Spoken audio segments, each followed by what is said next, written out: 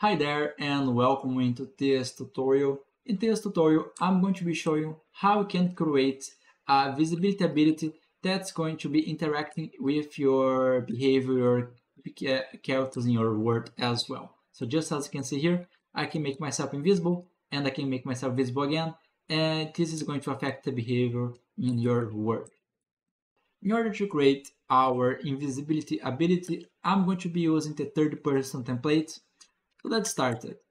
First, let's go to our content drawer, then go to third person, blueprints, and then open pp third person character. Over here, it's a pretty straightforward process. First thing is that you should get inputs. Let's just get, let's say, the key, but you can get any input that you want.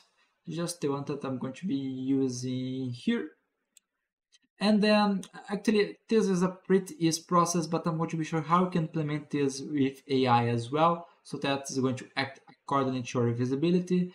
So first thing, I'm going to just be create a variable that's going to see if our character is already visible or not.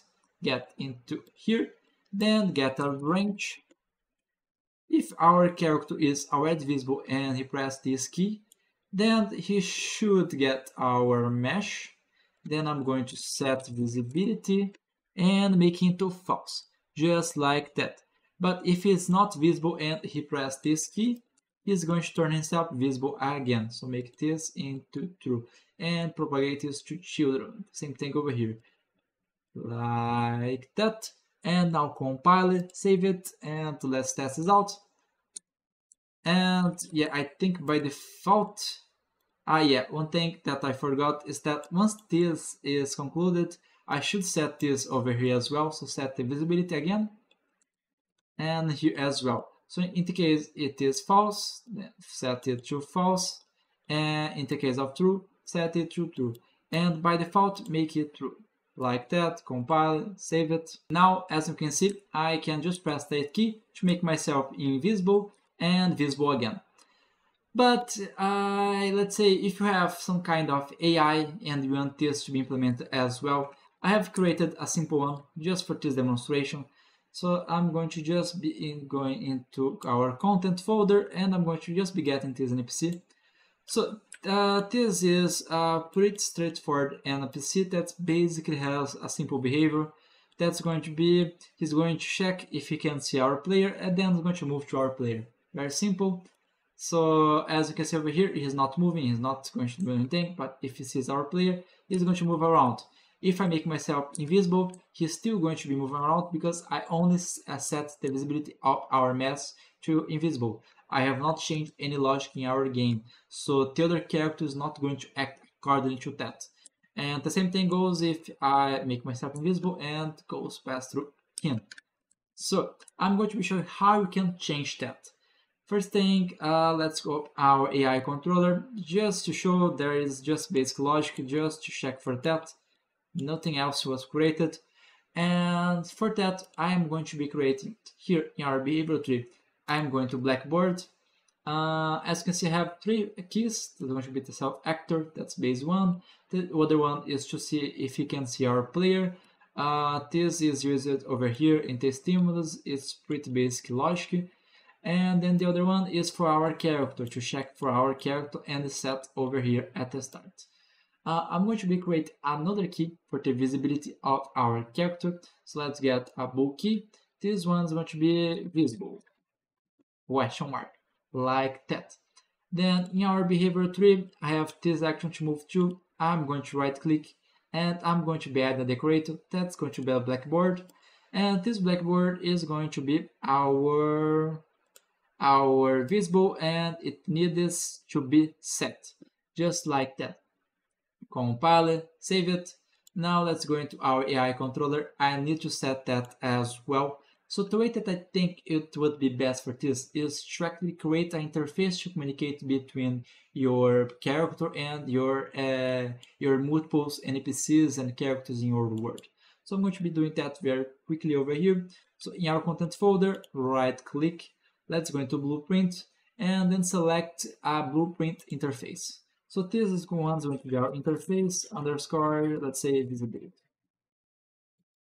Invisibility like that. Open this up. And here our function is going to be, let's say, change visibility. It's going to have one input that's going to say check if it is visible or not. Compile it, save it. Yeah, that should be good. Now we can close this interface visibility. Then go to our BP third person class defaults. Actually, I think this class settings, yeah, over here into our implemented interfaces. I am going to select our interface underscore visibility. This one over here. The same thing in our AI controller. Go to class settings. Then over here, our interface underscore visibility, like that. And basically, the event is going to be called over here. Once this event is called, what I want to be doing is that I want to get a variable for our blackboard, like that. And just as you can see, the blackboard is being set over here.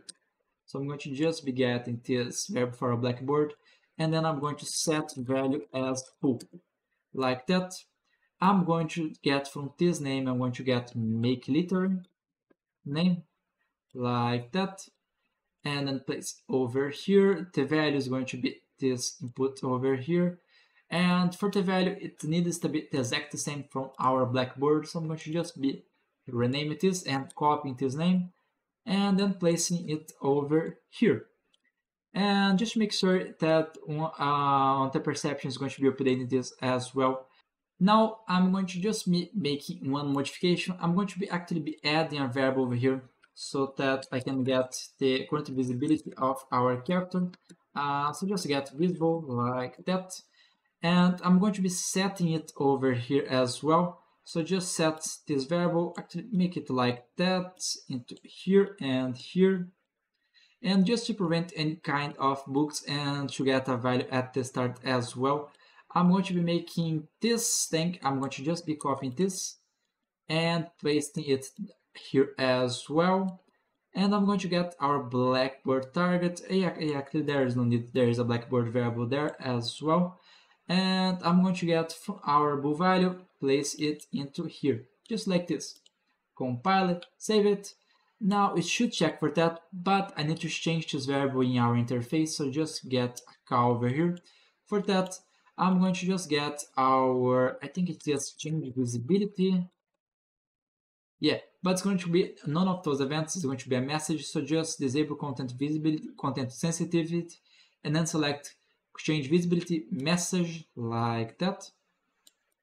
Get this value into here and then into here as well. So for the target, I could do this in different ways. I think for the best way for this, yeah, just to not lose that much time with this, I'm going to get actually enable content sensitive again, and then get all actors of class. I'm going to be selecting the type of my NPC. That's going to be the controller of our NPC.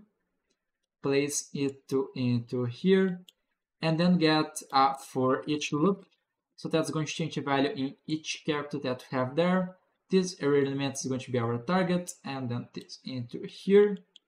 Let's do the same thing over here. Actually, to make things easier, delete this, copy this out, get a bit of space there, copy this out, place into here.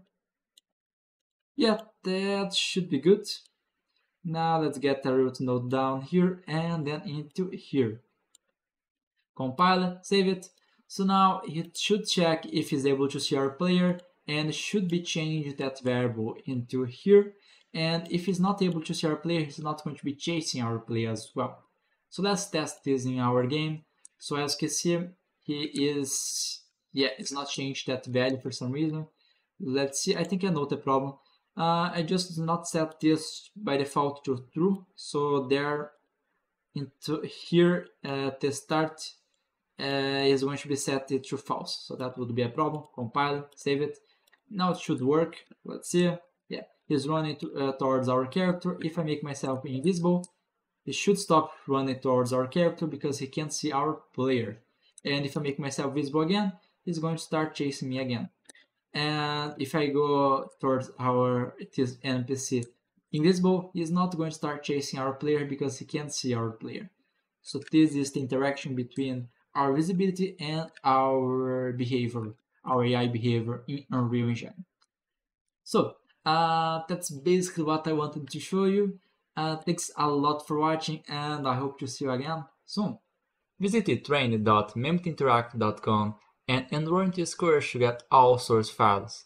Use coupon code MEMT to enroll for free.